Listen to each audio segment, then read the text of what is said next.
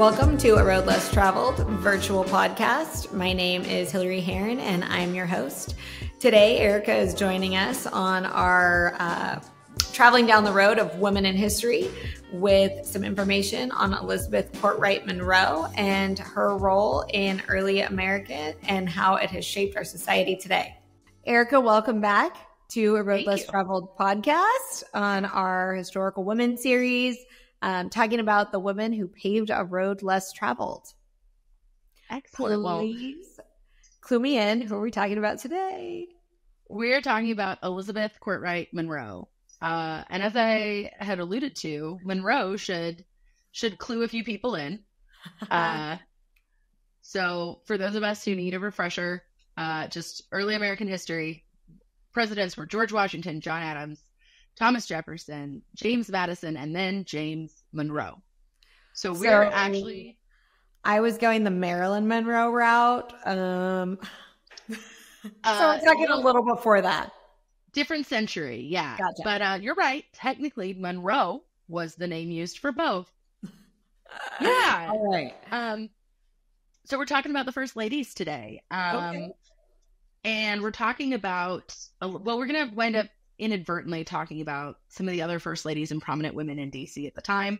Okay. But we're talking about Elizabeth Kortright Monroe because she is one of the least written about first ladies in American history. And okay. My first question is why? Well, when she was ill for a large part of her life. And so she died relatively young, 50s, I think. Like not young, but middle-aged. But like, and when she reference, that's super freaking young. It is. And when she was ill and she was going to die, she asked her husband, when I die, please burn my papers, burn all my personal papers. Ugh. So there are... To be fair, I've asked you to burn my journals when I die. So. You have. And I can see why. But there are literally 2 letters left written in her own hand that she had mailed to somebody and that got kept. Okay. And what's the difference is, right? So you and I write a journal, write a blog, write a whatever, and we write them as a catharsis. Mm-hmm. She was part of a generation where the men in particular knew the role they were going to have in history and were super obsessed with it. I know we've briefly mentioned Hamilton before, but think about the way Alexander Hamilton is portrayed, right? Like you're running out of time. How will history will know my story? How will they talk about me? All of the founders were obsessed with it. Yes. And Thomas Jefferson was James Monroe's mentor. And so this woman was married to a man who sort of was of the same ethos of like, what I do, what I say is going to be important. All of this stuff is groundbreaking. And yet, knowing she was a political wife, she was still like, I don't think so. Go ahead and burn it. And do you think that was related to the gender roles at the time? Where she was like, I know that this is all going to be important, but I'm still a woman and I would hate to have this, that, or the other thing out there. I don't think we know her well enough to say that. Okay. What we do know about her, and this is something I've kind of alluded to when you've asked before, like, how do we learn more about Bertha Benz? Mm-hmm. How do we learn more about women whose stories haven't been told? Mm-hmm. The way we do it is we look at the women around them. Well, we look at the world around them. But I think in this case, Washington, D.C., was just becoming the Washington we know it to be. Mm-hmm. The idea of having a social life, the idea of the president having social obligations was really in its infancy from 1800-ish to like 1830. So the Jefferson administration, Madison administration, and then Monroe, where Elizabeth was the first lady. Jefferson didn't have a first lady, so he did all his hosting himself. Mm-hmm. Dolly Madison kind of took what Jefferson did and ran with it. Mm-hmm. And then Elizabeth Kortright Monroe kind of scaled it back and she made it a little more European. Okay. And women talked about her. They wrote letters to each other. They wrote in their diaries. They published little snippy newspaper, page 6 kind of like the First Lady today or Mrs. Monroe today, like little snippy things. Kind of catty. And kind of catty. They really were. And she doesn't even have her own full-length biography is how little we know about her. But we know what people thought about her. Okay. So one guess as to maybe why she wanted those papers burned was other people didn't think kindly of her. and she didn't want that sort of dirty laundry aired in public. It could also be that she was just very private, and she didn't want to be the story. She couldn't change that she was married to a president, but she could change how much they got to know about her. I mean, yeah, here we are today. Like, let's talk about her. Let's talk about her. And she will be hosting, doing the social thing. And you're saying she's making it a little more European, which is maybe a little bit of a change up from what was going on prior. Does that mean she's like scaling down the portions of their food, or is she changing what's offered? Is she changing who's invited? What is she doing that's upsetting people? Okay, so keep in mind, they're all figuring this out as they go. This idea of the presidency itself, let alone all still figuring this out as we go. We are. But the White House now has a chief of protocol. It has a social secretary. None of that existed. It was Jefferson in his house. Mm-hmm. That was the White House. Jefferson in the building with like some enslaved folks and a secretary, Meriwether Lewis, who later went on Lewis and Clark. So that's Jefferson in 1800. By the time the Monroes get there in 1820, it's still mainly just a big house. Like, offices don't exist. The West Wing doesn't exist. The Oval Office was Meriwether Lewis's bedroom from 1800 to 1803. Okay. So very different than the way that the presidency is now in general. Exactly. So they're trying to figure it out. And Jefferson started, I know we kind of have to get it, Elizabeth, we got to go back a little. Again, looking at the people and things around her. Jefferson had started to establish dining and entertaining that took what he thought was very important from European dining. So the types of foods, the way things were served, and then added what he called a Republican nature. So things that would be more egalitarian and equitable and more in line with the revolutionary generation. And Dolly took that more equitable to mean a lot of access to Dolly as a first lady. Okay. She held these open houses and anyone could walk in and talk to her. Elizabeth Kortright Monroe got rid of some of those things that made her accessible to the people, right? She created boundaries and brought back some of the more formal settings of European dining that Dolly Madison had kind of done away with. In trying to be a woman of the people, Dolly Madison said, "You have full access to me. We're going to make everything equitable. You know, this is America." Mm-hmm. Mm-hmm. And so when she scaled back access to her person and to the interior of the White House, which they were already calling the People's House. At the time, they called it the President's House. The White House as a term caught on later. Okay. For our purposes, the White House. Women were really, really annoyed because part of your status was to say, I had lunch with the First Lady. I had tea with the First Lady. You know, I met these other famous, fabulous women, all of the above, with the First Lady. And Elizabeth really limited that access to herself. And it ticked women off. Shocker.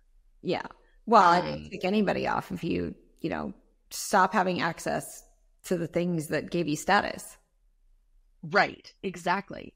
And so why I like talking about Elizabeth Kortright Monroe is what we do know about her is that people were kind of catty about her. Mm-hmm. And I think the word I've heard the most is she was an enigmatic first lady. Okay. For the layman, what does enigmatic mean? Enigmatic means hard to pin down, mysterious. Okay. We don't have a lot of info. Like the word enigmatic itself. Correct. Mysterious. Exactly. Nobody knows what it means. It's just not true. But what we've done is we've taken what these other ladies publicly or privately said. Mm-hmm. So another fun fact, if I wrote a letter to you, we're in the early 1800s, I know that there's a good chance you're going to give that letter to a friend or read that letter to your family. Oh, I got news from cousin Erika and fill in the blank. She has news about this and that. Yeah. Letters weren't private the way we really think of privacy. Mm-hmm. And there were obviously times where they were, and there were phrases you can say that like, I'll tell you in the strictest confidence, which really means this letter isn't for public consumption, but a lot of them were. So these kind of private public letters that denigrated or talked down on Elizabeth Kortright Monroe were what became her reputation. Kind of like Twitter for the time. Twitter doesn't very sorry about that. Same concept, right? Yeah. Somebody is going to say something and it's going to get shared. Okay. Just not as quickly. Okay. But what's really cool is she had some really interesting firsts. Mm-hmm. So, for instance, the first presidential china pattern. Oh, I love presidential. Yeah. So as I understand it, it is all located in Virginia, not in DC, because the China room in the White House has a selection from, the stretch of it. But as I understand it, most of it is at his home James Monroe's home in Virginia. All we have has a selection. China room in the White House. China room in the White House has a selection of china dating back quite a ways for the presidents. But as I understand it, most or all of the Monroe's presidential china is at his home. It's called Highland. It's in Virginia, and it's only 2 miles from Thomas Jefferson's home, Monticello. Like, this is how much Monroe appreciated his tutelage and mentorship with Jefferson, is that he did buy property very close to him. Oh, wow. And there's now a museum there, and it's run by the College of William and Mary, which is kind of one of those seminal institutions if you want to study the early republic. Like, they've got the most scholars and sort of the best grip on it. Okay. So she did things that were really important. And I think even toning down Dolly Madison and setting some standards, because public and private life are different. We all know that. We also accept if you've decided to be in the public eye, there's going to be less privacy. Right. But she was really trying to create where's the boundary of that for presidents and for first ladies. Boundaries are uncomfortable for people. People don't like boundaries. They are, and they don't. And so it was a real shift. The other thing is she was often ill. And so she didn't have the stamina to do the kind of 2 or 3 times a week entertaining that Dolly Madison was doing. That actually was so a full circle moment for me when you said she was ill. Like, oh yeah, well, duh, that would make sense why she didn't want to do these other things and doesn't have the energy, doesn't have the patience, doesn't. Exactly. But that said, if we go back, we know more about her before, like, in my opinion, I think the information about her in Europe is actually a little bit more thorough than the information we have in DC. Okay. She was in Europe twice. James Monroe was appointed ambassador to France in, I think it was 1794. So under George Washington. Okay. And then Thomas Jefferson, when he took office, appointed him again as ambassador to France. And he was one of the folks who helped broker the Louisiana Purchase. So they lived in France. Okay. Each 6 years the first time, and I think 4 the second. Something like that. And the first time they went in the 1790s, they put their daughter in school. And their daughter became friends with a little girl named Hortense.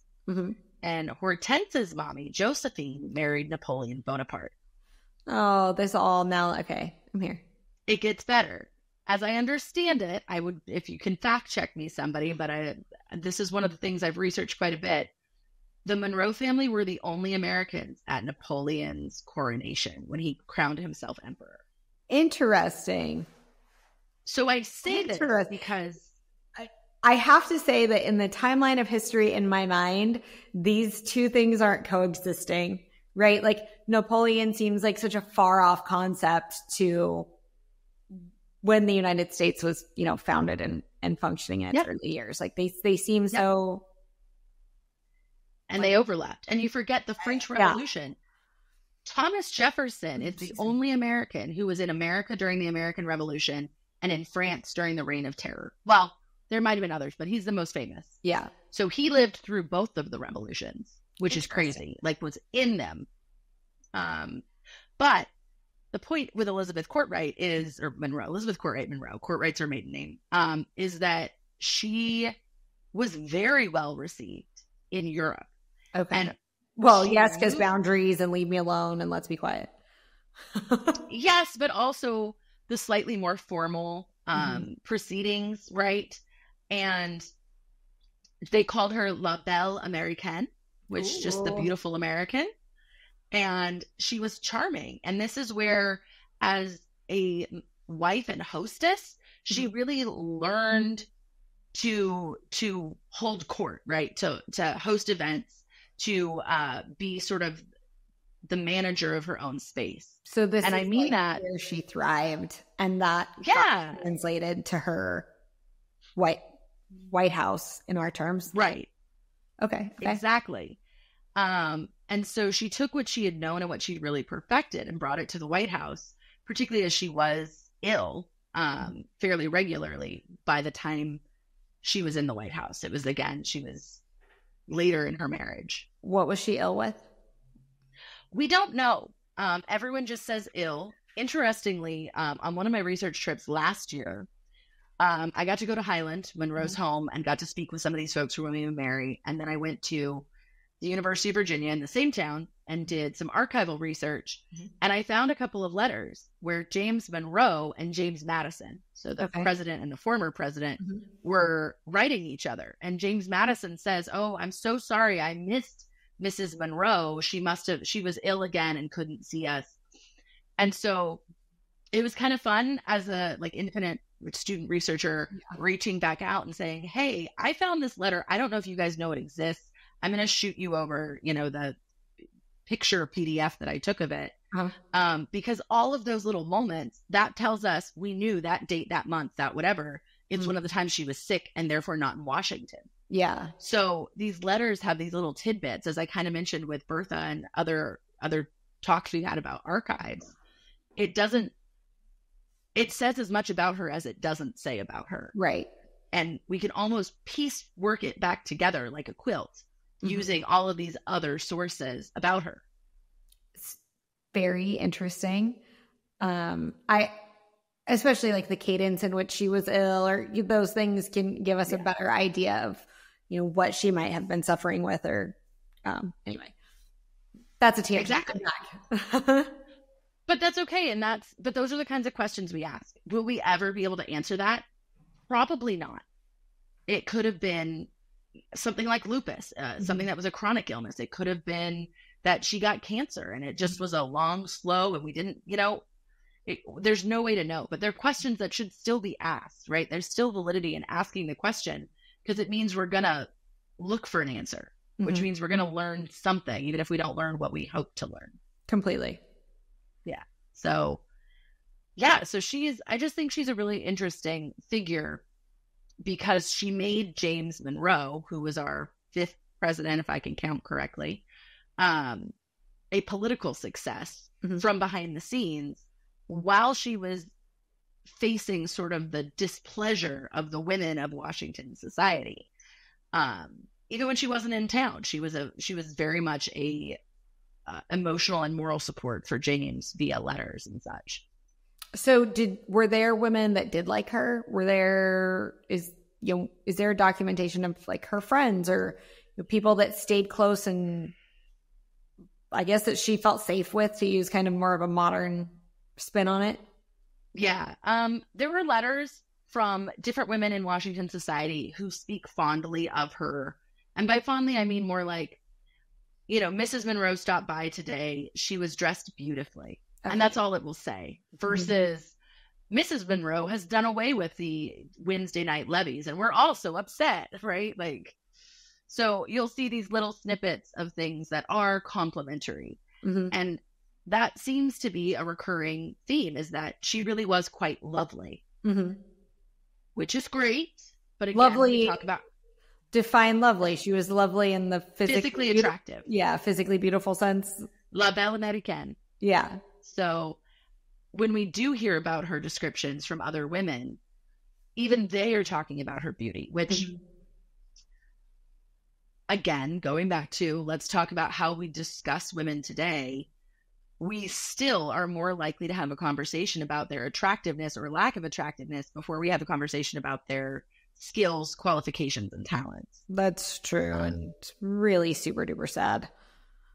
it is super duper sad and it's super duper frustrating because these are women who are making specific contributions that even the other women who, again, everyone kind of knows that they're starting something new with this Washington, D.C. society. They know they're starting something new and they're still kind of throwing shade. Well, they're trying to remain relevant, right? Yeah. Staying in the spotlight or making some sort of statement, staying relevant, staying in the news. I mean, we see it today too. It's true. And I had never thought of it like that. I'd always thought of it as Dolly Madison set a really high bar with being very, like she was just emotionally an open person. And her open houses were open, I keep using the word open, right? When she'd have these dinners or parties, they were accessible to the public. The public could walk in. So it was a level of accessibility that even today we're like, oh, that's maybe too much. And it became a really hard act to follow. But it, in some ways, turned out to be good because her successor was Louisa Catherine Adams. Louisa Catherine Adams was married to John Quincy Adams, who was son of John Adams, the second president. And Louisa Catherine Adams had also traveled extensively in Europe, which Dolly hadn't had quite as much traveling in Europe. And so she saw what happened to Elizabeth Kortright Monroe and went, ooh, I bet I could change some things up and find a happy medium between Dolly Madison's like free for all and the sort of strict boundaries that Elizabeth Kortright Monroe set up. Between totally and totally closed. Right. And I have actually, Louisa Catherine Adams did write everything down. And we do have extensive information from her. And over my shoulder, one of my shoulders, right there, those two, those are her complete diary published. Okay. So I have read her words. Oh my God, please don't do that to me if I kick the bucket before you. I will not. I will not publish them, bind them, and have Yale University put them in print. But she is one of the people who speaks most kindly about Elizabeth. And it's because she already knows her husband's going to run for president. She expects to be first lady. And we're talking 1 or 2 years into Elizabeth's shot at first lady. So she is, and she's writing about it. She's like, I expect to avoid this. I expect to do this.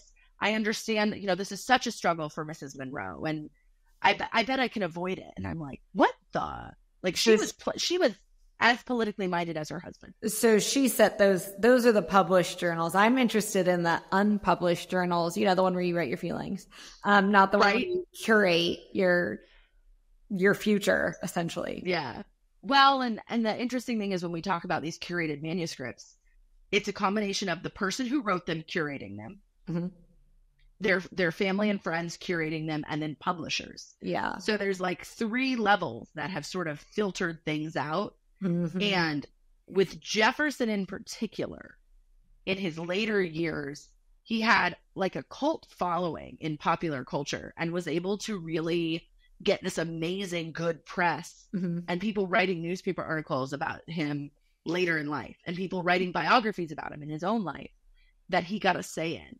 So a lot of, again, when we talk about these mythologized figures in American history, they helped curate their own mythology. They get to write their own story, essentially. Yeah, for a lot of them.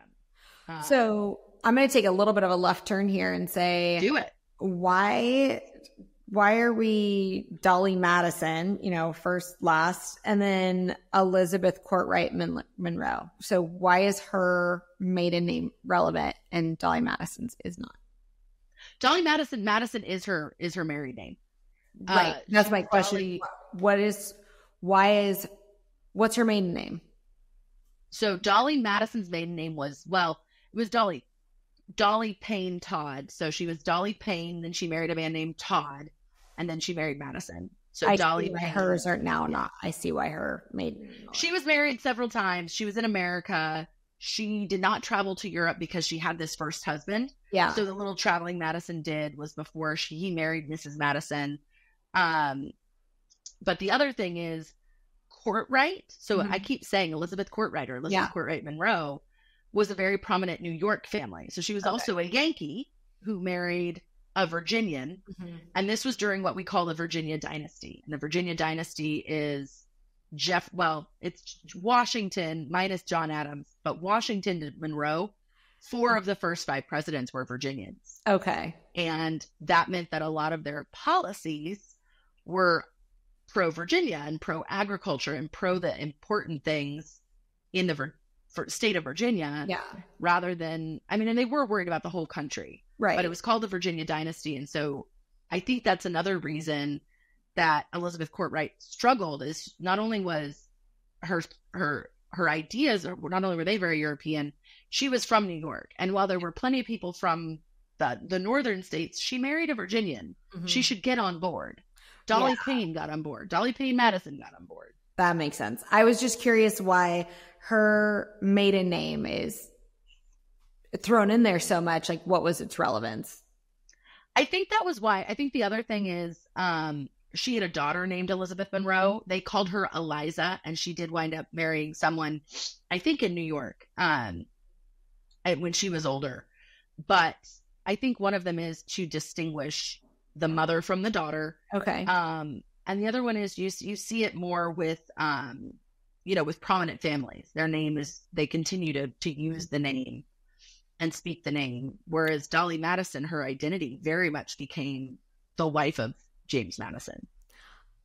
I find it interesting that I don't hear often about women, having kind of a junior, which that's not quite a junior. Yeah. It's not exact, but I actually love that, that they named the daughter after the wife. They did, and was the daughter involved much? Like, was she? By the time they got to the White House, the daughter was married and had moved on, but her mother, when she was ill, would regularly go and stay with her. Okay. So we know that she was, I believe she did go to the White House once or twice, to be with her father when he entertained. Where we really see that, though, is with Jefferson. Mm-hmm.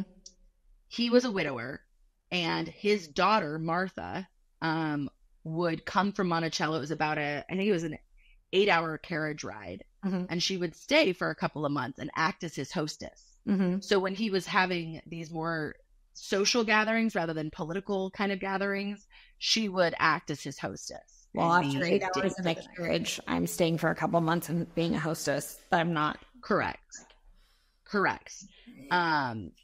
And so we do see the presidential children do play a role in the early years. James Madison never had children.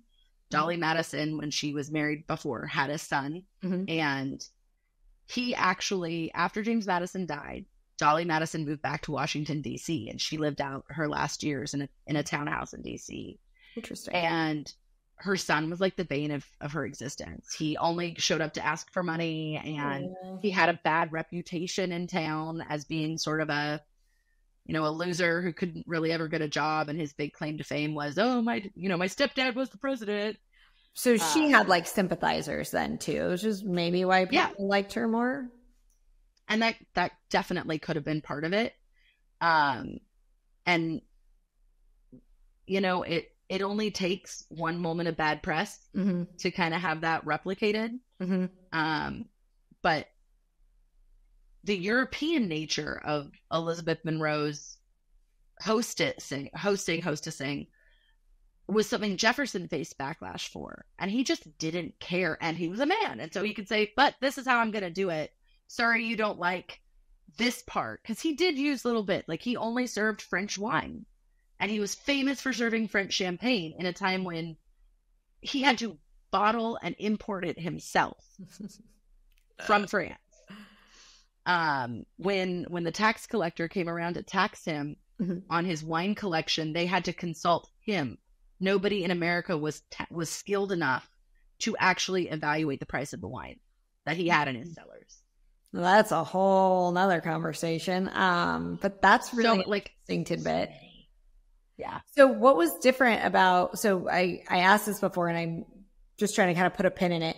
Her hosting style was different with the access to her and that kind of stuff. What other types of like European influences would have been harshly judged? Clothing was one of them. Again, Jefferson was very relaxed and laid back. He would wear linen or cotton kind of coats rather than a silk night coat. We saw it's called broadcloth. We saw Dolly do a combination. She obviously had silk gowns, but she, for a lot of her sort of weekly things, she would be a little dressed down. Okay.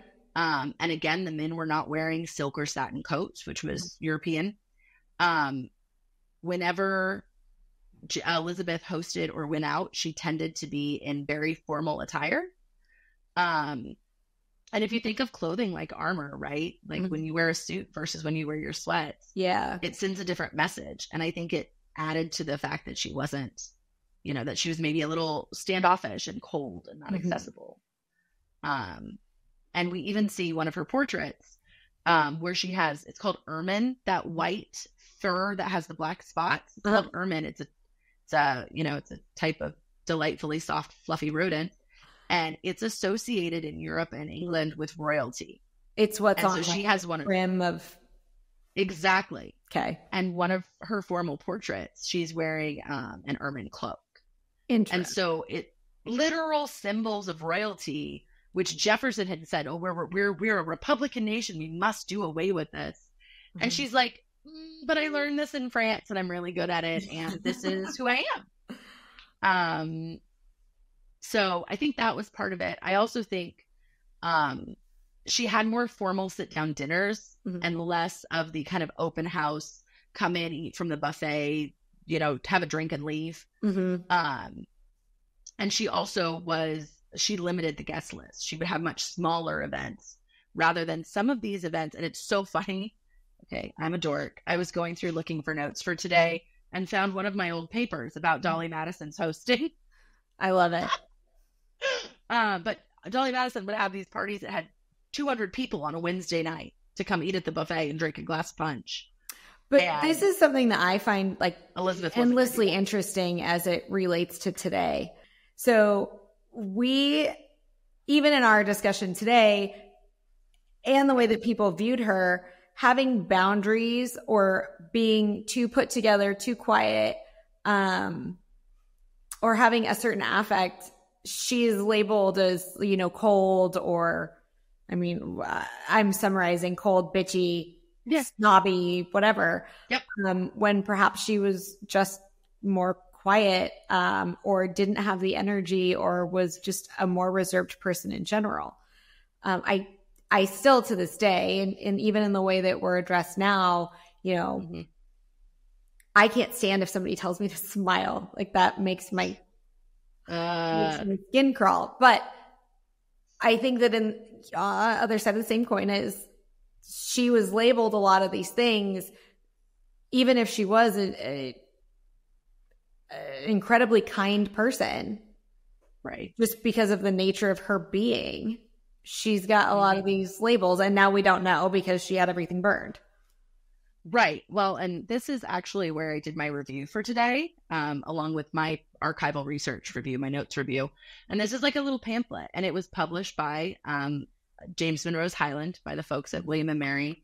And it's maybe 30 or 40 pages, and it's really an overview. And most of the primary sources are other people's words. But there's an entire page that talks about just quotes from James Monroe about his wife. Right? She was the companion of his youth, the solace of his declining years, this world of care. And we know, right? We know that she was those things. She was an amazing partner and political spouse. And that's not the story. And some of it perhaps to her own fault. But not Madison, Monroe, right? The husband and the president should maybe be a better, like, why aren't we listening to him? Why aren't we looking at him? Why aren't we listening to what he says when her reputation, the number of times I have read, because there'll be a book, it'll be like the first ladies, and it'll start with Martha Washington and then Abigail Adams and then Dolly Madison. And then it'll be like Elizabeth Kortright Monroe was enigmatic. Elizabeth Kortright Monroe was reserved. And like, it's the same paragraph, just reformatted in every single one of these biographies. And it's like, you could have gone to James Monroe's papers and said, we know this woman to be caring. Her husband, who we all say is important because he was a white president, says she was caring. But no, we're going to call him mysterious and enigmatic. Interesting. I think that's because that's her reputation. Well, and that's, you know, that's how we memorialized it or sensationalized it, when it seems like truly she was, you know, in the time, your role as a wife was a lot of the definition of your, you know, your being, if you will. Maybe we don't view it the same way today, but she was doing all the right things, and still she has this kind of this reputation just because she has a little resting bitch face. I mean, that bothers me. It does. And like, again, this was sort of, and there will be other pictures throughout, but this is one of the, like, this is what beauty looked like. And to me, it isn't what we call beauty. Right. Everyone said she was beautiful. That's all we talk about with her. And it cracks me up. Like, she was pretty and quiet, and we don't know anything about her. And thus she is a bitch. Yes. I mean, that's very much summarizing. I don't think that. I'm just saying that seems to be the way that she has been documented. Yes. And the other thing is, again, we get to this question of like, does reality, how much does reality matter if reputation, or if the public facing is all that we know, right? Mm-hmm. Does it really matter if I cheated on a test? If everyone thinks I cheated on a test, it's still going to ruin my reputation in academia.